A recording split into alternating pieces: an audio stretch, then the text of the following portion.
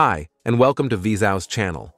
Today, I will be showing you how to embed a 3D viewer using an iframe directly into the Elementor website builder plugin. And the best part, no technical web knowledge is required.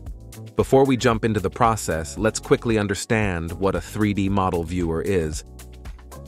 It's a tool that allows your website visitors to interact with products in a virtual space, providing a dynamic and immersive experience.